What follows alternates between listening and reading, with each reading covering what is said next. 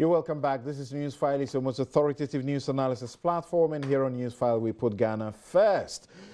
MTN is proud to bring you Newsfile. MTN everywhere you go. Star Assurance, your solid partner. Bank of Africa, strong as a group and close as a partner. Amen Scientific, God is the healer. Duraplus, where Duraplus goes, water flows. So the NPP appears to, let's start with Felix. So when I hear some leaders in the NPP say it's okay, let's allow like Chairman Sabonsu, some other leaders. Chairman Sabonsu, for example, has said that if you dare with him, you will be committing suicide. I remember very well how the NDC was hurt. This is a path that you guys have, traveled before. What do you say? They say newer members, they are suggesting that newer members should stay. And these older hands, which are experienced hands they need, should also stay. Now, Mr. Sampson, ultimately, the fundamental premise upon which democracy operates is to allow the people to choose their leaders. That is what it's about. It's not about what the leadership wants or what is beneficial to them. So I do not buy this argument about, Honorable Mensah Mos has 20 years of experience under his belt, or the education minister is doing well with some policy, or that the deputy speaker, because his deputy speaker is unable to go to his constituency, so in an open contest they will lose, and therefore they must be grandfathered into parliament again. That is a recipe for implosion. And this is a party that is prone to very intense disagreements. In the run-up to the 2016 election, we all witnessed very serious cracks within the party. They may have papered over them and won the election, but they should not be under any illusion at all that those cracks can re-emerge if they travel on the path that they are traveling. Again, a wise old man, Dr. Bedasamwa, once said that consensus building is the best form of democracy. I think that if they are minded to carry out some reforms in the name of experience and preserving people who have institutional memory, they should find a much better way of doing it. Those processes should precede the period of parliamentary primary, so that it is done in good faith. If today they go for Congress and say that, starting from 2024 or 2028, we as a party believe that we need to preserve people who have institutional memory and who have experience that can help our cause, either in parliament or in government or in any other sphere of life. So we are not going to hold primaries in areas where we have personalities like that. I'm sure that people will buy into it. But if it is made to appear that those seats are shaky because those who hold them today are not performing, and the electorate there is dissatisfied with them, I beg your pardon, and so they want to preserve them, it is going to lead to this kind of chaos. And the NPP should be far too experienced to fall prey to this kind of thing. They must learn from the experience of others. Right. Franka, you are going in, and this will be your second time. So you must be happy to hear, Joe Osei-Owusu suggest, or the other persons who have spoken. We have heard from F.F. and others suggesting that first-timers should be allowed a second time because, you are just now learning the ropes in Parliament, and it should not be contested. So you can, do again and come back and assist. Otherwise, it's not helping. You are happy about such a thing, even though John Boydu says the form should be available to everybody and that everybody should be contested. Absolutely. You see, that is where I wanted to take it from. You hit it right on the head now. You see, the party leadership, that is by way of those who are manning the affairs. I mean, you have the chairman himself and the general secretary and the other executives. Their position is that every opportunity should be given to people who are interested to contest. The ones we are talking about are suggestions that are coming from certain leadership in Parliament.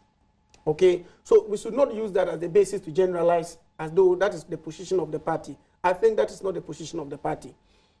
I mean, I sit here, I'm seeking re-election.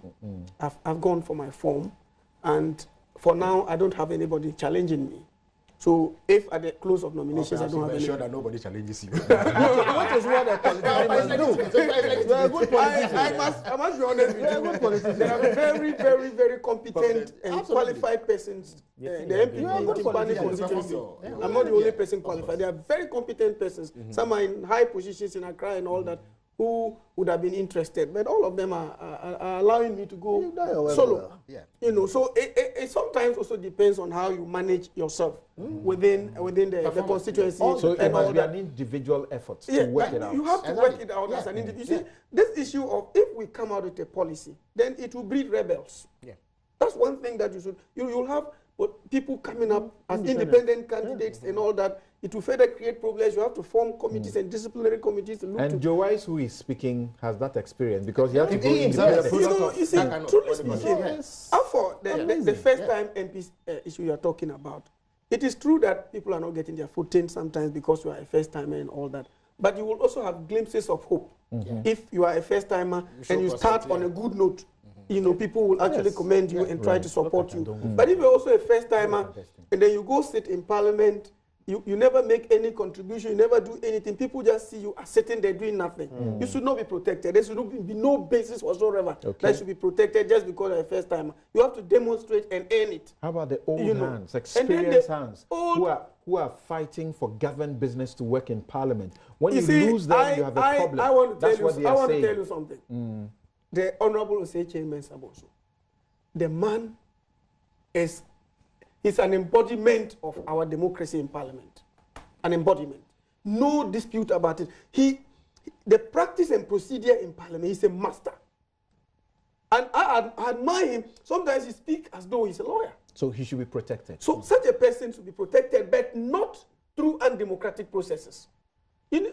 Samson, building consensus is part of protection. Those who are interested, you sit with them and then talk it over and let them know that it will be suicidal for the party if he's allowed to be contested. I may not wholly agree with that.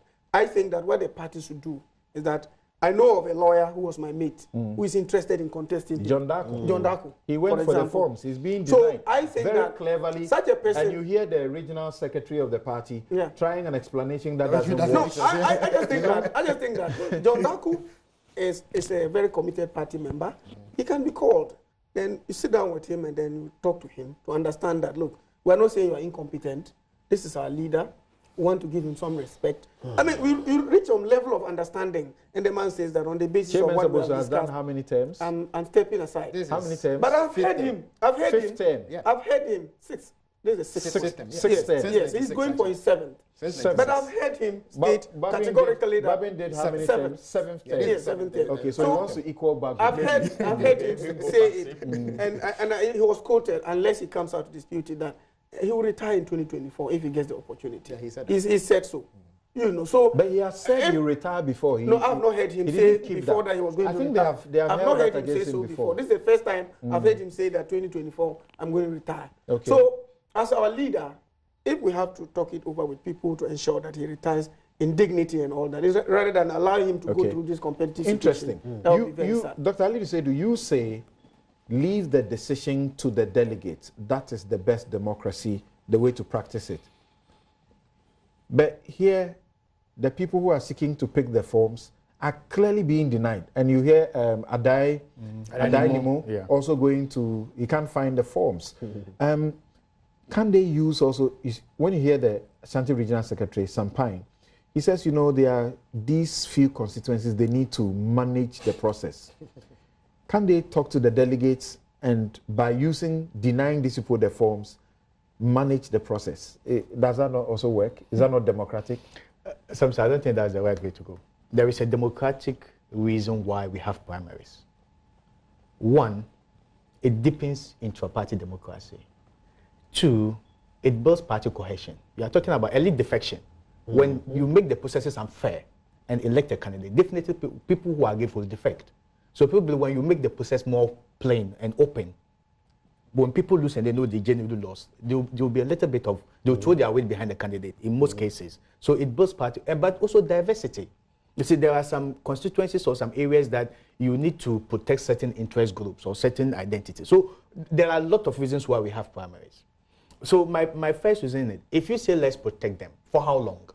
It's not like a presidential contest where, Constitution give you two terms. In Parliament, you don't have limit.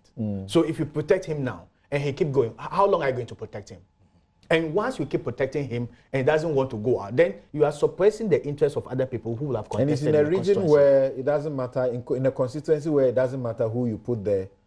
As far as I was even NPP, thinking, in the Ashanti region, that's where the NPP should even open it up for contest, because it's a kind of done deal.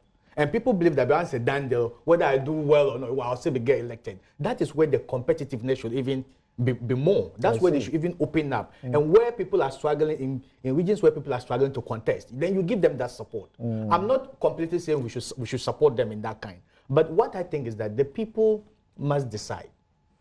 If it's based on performance, if you know you've performed creditably well, why do you fear primaries? The people can decide because you are representing them that you actually did well. No, but Joe says something. Is there not some truth in that? Can we listen to Joe Osei-Owusu, First Deputy Speaker of Parliament? Can we listen to what he had to say? But before that, you were talking of protecting bigwigs. Even if they leave Parliament, they can still advise, they can still train, they can still impart that skills to new coming MPs. So it doesn't mean that once you're out of Parliament, then you're out of business. Okay. They can still train people. Let's listen to Joe Osei-Owusu and come back. Okay, continue. Go ahead. So, how about the new ones? What do you say about the first timers? They just came in, done only one term.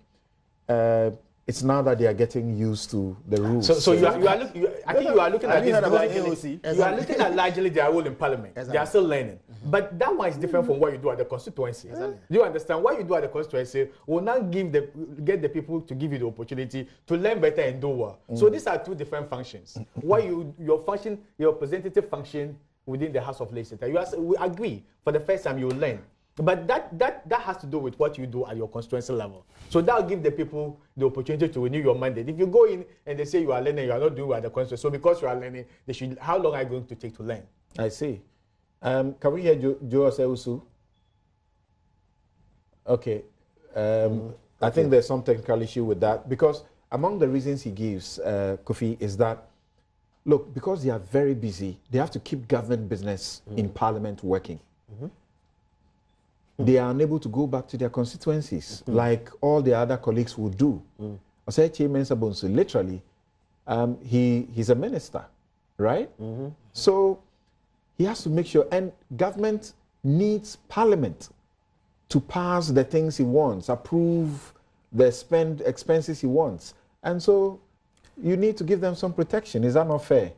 It sounds reasonable, but it is never good enough that you want a different set of rules for yourself and a different set of rules for others.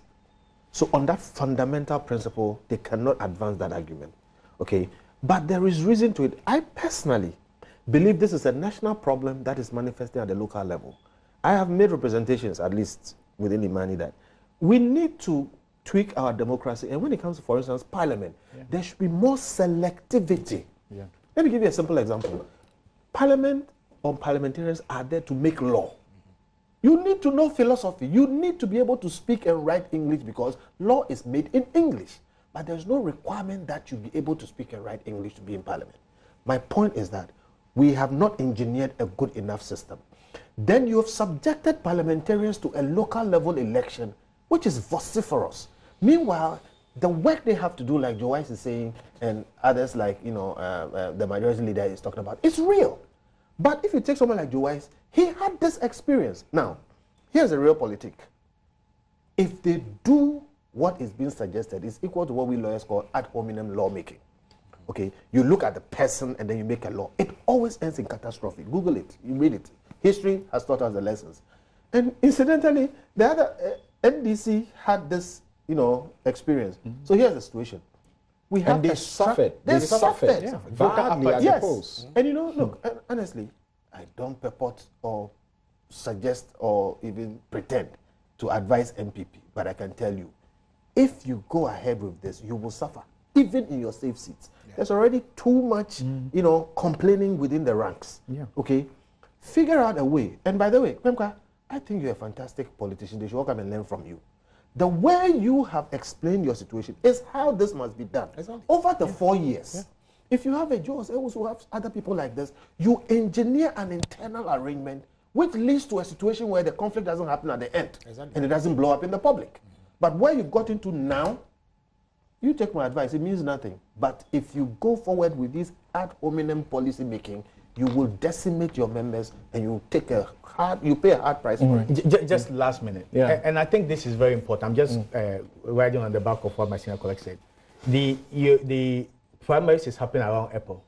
The new voter is starting around that same time. If people become angry with the process, they won't even register. You will pay a higher price. And the MP, they should be very careful. Let's go through this one. Okay, very, very, very interesting there. And got a couple of your messages here, but I suppose that time is run out on us. I'll just thank you all for tuning in and for watching us on your multi-TV and also on your DSTV channel 421. My guests have been Joseph Dendiok Penka, is MP Timpani and Deputy Attorney General and Minister for Justice. Godwin Ama, who was here earlier, General Secretary, Ghana National Association of Small-Scale Miners. He was joined on the phone by Michael Kwejopepra, President, Concerned Small-Scale Miners. What a revealing discussion that was. Felix Kwachi Ofosu is former Deputy Communications Minister and the NDC's parliamentary candidate for Abura Asebu Kwaman Kese. Kofi Bentil is Senior Vice President of Imani Africa.